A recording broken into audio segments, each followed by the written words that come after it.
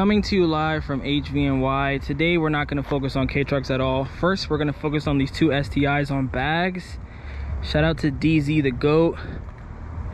This thing is clean. It's like very clean. Like, it's hard to even explain the attention and detail. Like, if you know, you know. I'm not even going to explain like this right here. But if you know, you know. Then right next to it, we got this pink bad boy. This is also very clean and sick. But we're not gonna talk about either of those. We're gonna talk about the Honda Beat and Suzuki Alto right here. So these are two K cars that I've always wanted. This one's a 1996 Suzuki Alto Works. I think these are one of the best K cars. As someone that's driven a Cappuccino in Hawaii, it was super fun, but it's tight and it's not as comfortable, and it's only a 2-seater, which as a Miata guy, I understand.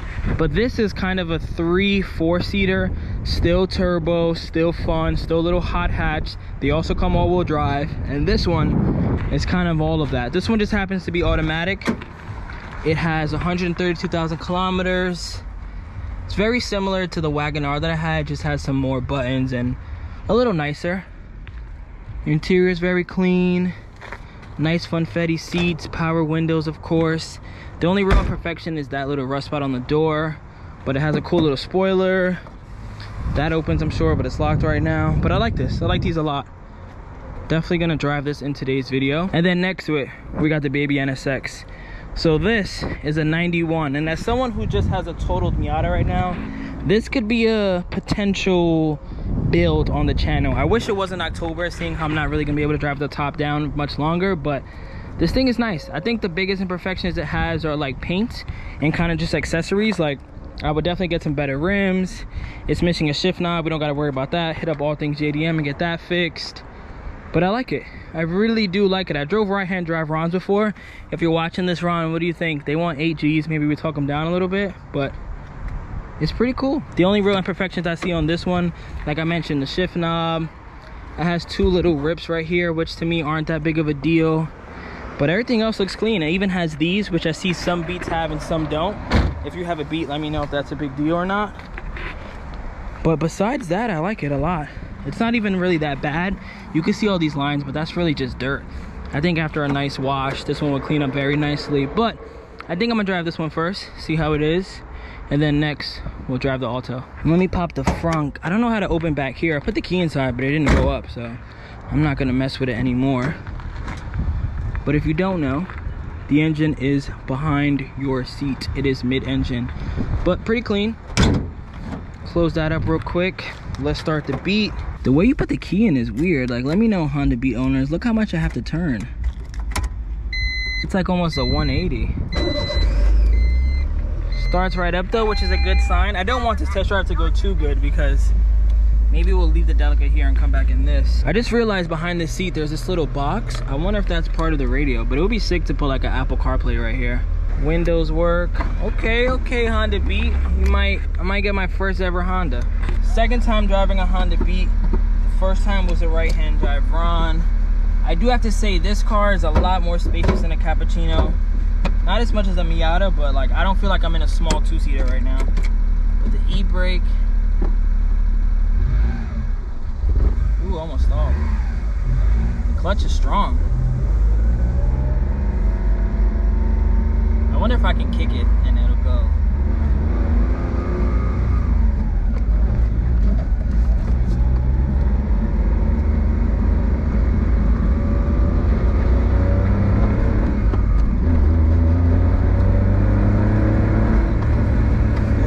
It's fun hearing that sound. Let me try to kick it right now. Oh no, it won't clutch kick. It drives good. I don't know if it has power steering or not, but it drives good. Let me gun it real quick. Nah, this thing is fun. This thing is fun. I was talking a lot of crap off camera about Beats. But this thing is very fun, I'm not gonna lie.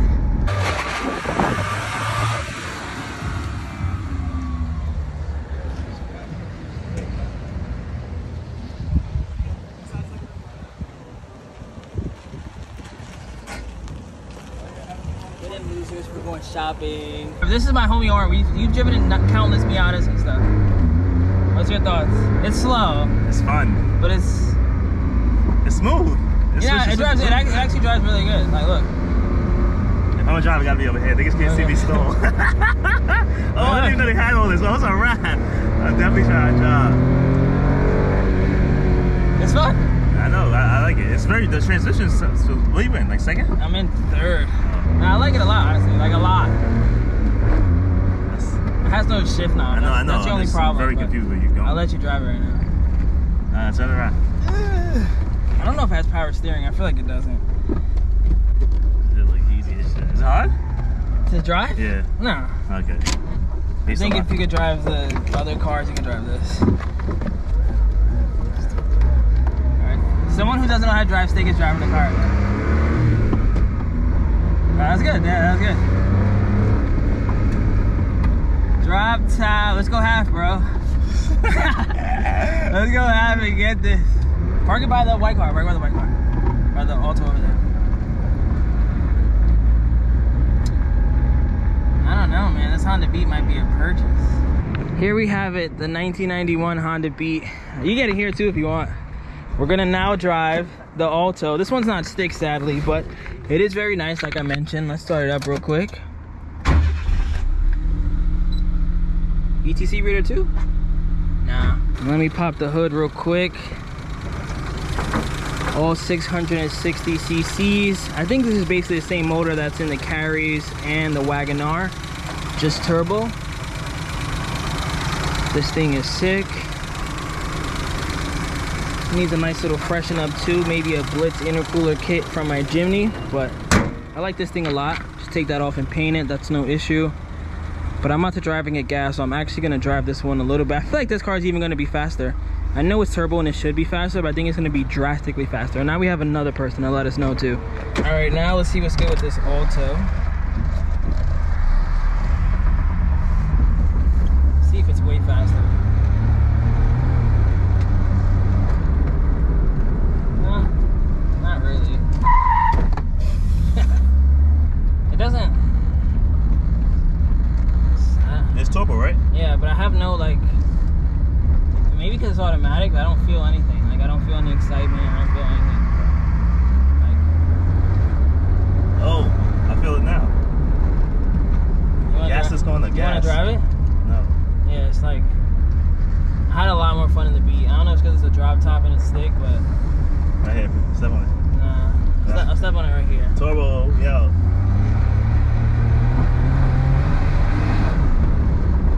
Turbo. It's okay. Not loving this as much. It's a fun car. I guess it's not, I was expecting speed, but as far as like this goes, power steering, like look. You got that? Yeah, I got everything. It's way more comfortable than the Beat, and it's a 4-seater, well, like 3-seater. For an everyday car, this is way better. It's like a much better version of my Wagonar in every way. Might have some competition with this Beat. I'm not the only one who wants it. How do you open this? I don't know. I tried to do it with the key, but it didn't go up all the way. And I was not trying to find out. The hard way, right? Yeah. Or was I just being scared? Nah. Oh, wait, okay. Yeah. Oh, it's like a... Nah, something's wrong though. Oh. There we go. It just needs to be greased. Yeah, this is crazy. So here's my final thoughts on the two cars. I really like the Honda Beat. I think for $8,000, honestly, that's really fair. It's just dirty right now, so it might look a lot worse than it will after a good wash, but it doesn't have a lot of imperfections. Little baby things in the back, little baby things in the front. This little seat isn't the end of the world. I'm sure I could get another one or you just replace it. But I like it. I like it a lot. Do I want to buy it right this second? No, but it is a fun little car. I think it's the first time I drove a Beat. I guess myself, I drove it with Ron too, but I don't know if we had the top down. But the first time driving a K car just with the top down, it's complete different experience. And then the Alto, it just underwhelmed me. I guess I had a lot of expectations coming in, but when it comes down to it, I would honestly rather buy this than the Beat just because it's a good everyday car. Even if it was automatic or 5-speed, it's just a lot bigger. For someone like me, I need the extra trunk space. I need the extra storage. And this one being turbo just gives me a lot more options. I don't really know what engine mods you could do besides dropping a K-swap, which is not realistic for me. So I know I get a blow valve. I'm going to get like intake pipes and just make this car like the Jimny, but a hot hatch version. So I'm in this video here though. Thank you guys for watching. Nice little comparison between two classic K cars. And until next time, peace. Jill, is that you?